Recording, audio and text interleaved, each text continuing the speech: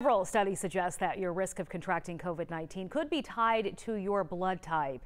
And it got our Why Guy wondering why people with certain blood types would be more susceptible. Here's Jerry Carnes. You could be the type more likely to struggle with a serious case of COVID-19. Studies exist that suggest your blood type may play a role.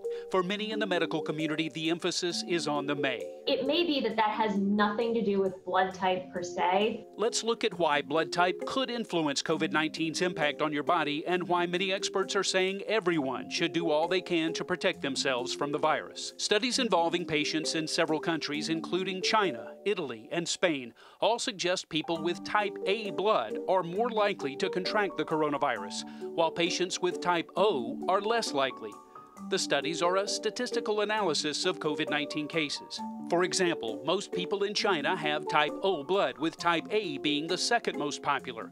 But a study of 2,173 people hospitalized there with COVID-19 found most were type A, while the least popular blood type of those seriously ill was O. Emory University's Dr. Mary Beth Sexton points out there's no explanation behind the numbers. It also doesn't mean that if you have type A blood that you're automatically in trouble, and it doesn't mean if you have type O blood that you're automatically fine. You don't know what exactly is driving that relationship. There are studies that have led scientists to conclude the relationship between blood type and COVID-19 isn't significant enough to consider it a legitimate risk factor.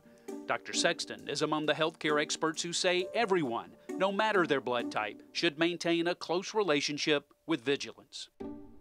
I like that. If you have a question for Jerry Carnes, our Why Guy, send it to us on Facebook, Twitter, or email.